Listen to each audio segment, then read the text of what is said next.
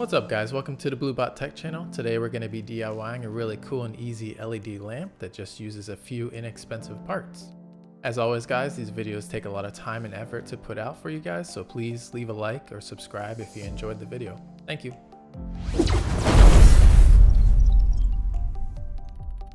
Alright, so for this build we're going to need an individually addressable LED strip, a power supply, white and clear PLA filament for 3D printing the lamp, one node MCU, jumper wires, two small 3x12mm screws, and a PCB push button.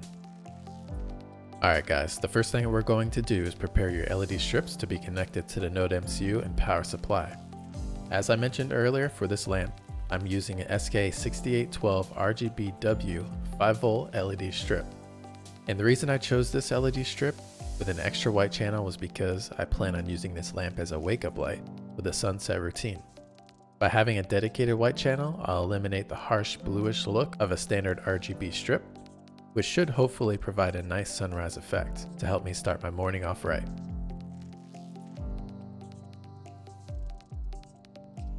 As you can see here, I'm using a crimping toolkit to make the jumper cables to connect to my node MCU instead of soldering it directly to the board. I'll first start by stripping the wires from the LED strip to prepare them for the female jumper ends to connect onto the node MCU.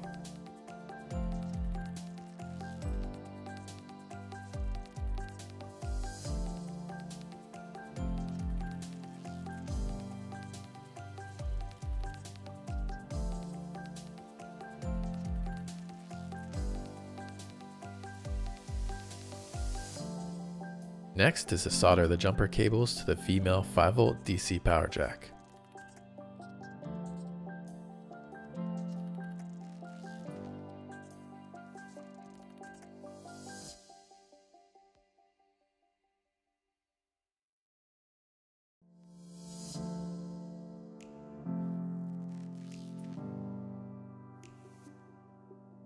Alright guys, since we're using WLED for this project, D4 will be our default data pin, which you see in the green on this wiring diagram.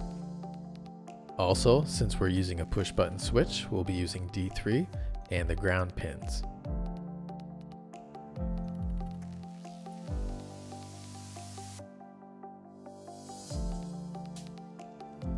Here we're adding some extra functionality by including a push button on this lamp.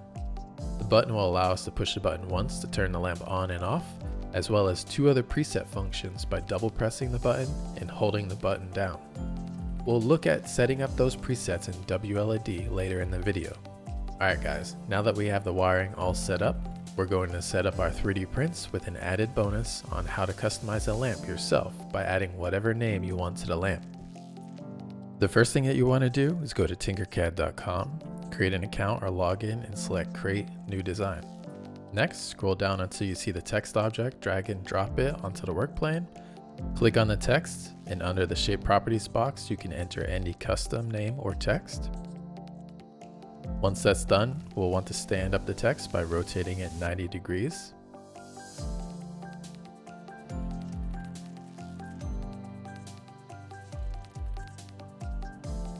Next, we're going to create a simple base for the text to make it easier to 3D print and fit it into the letterbox. Drag and drop a square basic shape onto the workspace and adjust it to fit the size under the text as a base. Next, to make sure that our custom text will fit our lamp, we'll want to go and select Import, and then import the Elena letterbox STL file into our workspace. Once the file's in our workspace, we'll want to adjust the custom text so that it fits perfectly within the letterbox. To do this, we'll select the text and the base and click the group button at the top. We'll then drag it into the letterbox and resize it so that it fits perfectly.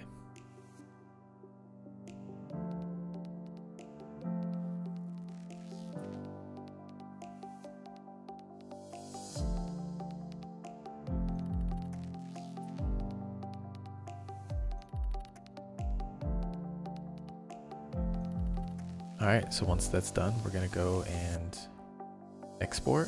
We're going to export it as an STL file. And there you go. You have the STL file to load into whatever slicer program you have. I use Cura personally, and I think it's pretty good. Now that we got the custom text all set up, let's print everything out and then put it all together.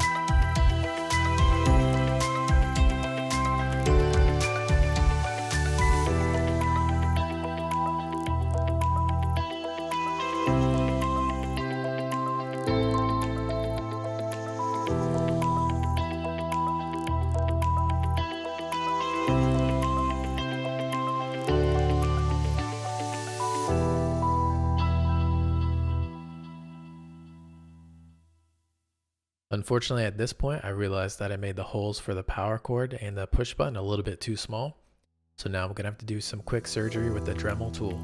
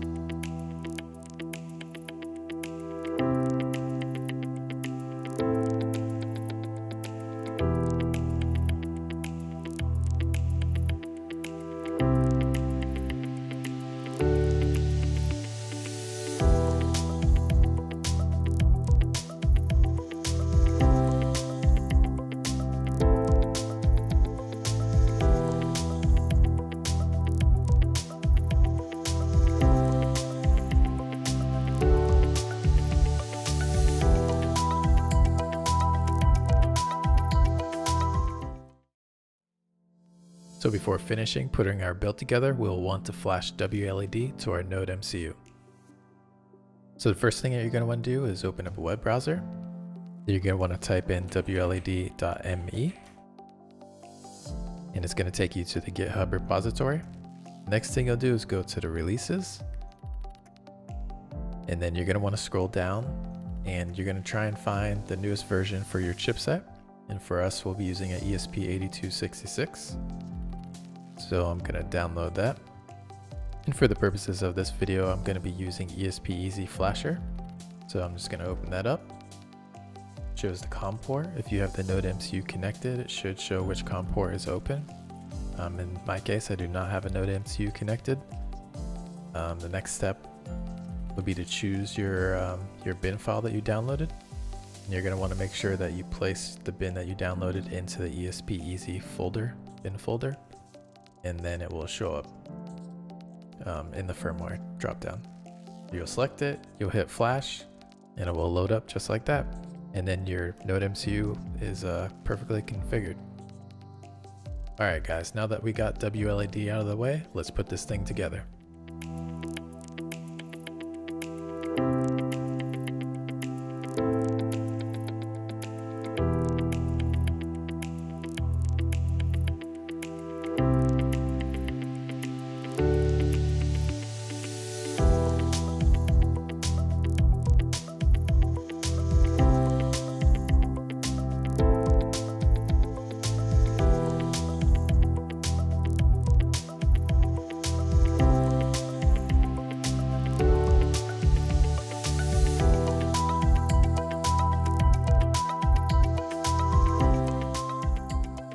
Alright, so now the lamp is all put together.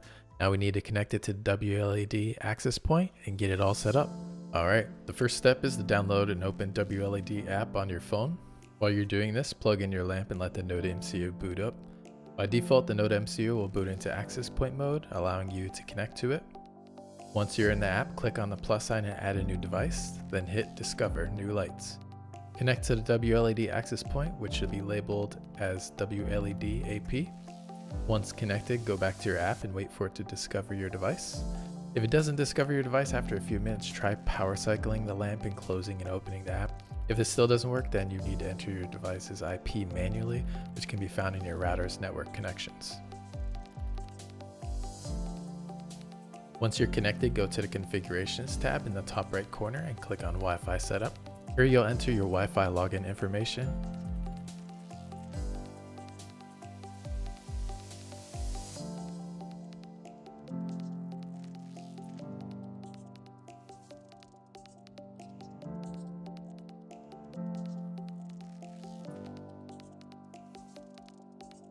Click Save, and then the lamp will automatically connect to it at startup. After doing this, go back to the configuration settings and click on LED preferences. In these settings, we can adjust the number of LEDs in the strip, change the max voltage for the strip, and adjust the color order. Next, we'll go to Time and Macros configuration page. Here we can set the time, schedule preset routines, and adjust what happens when your lamp's button is pressed, double pressed, and held down for a couple seconds.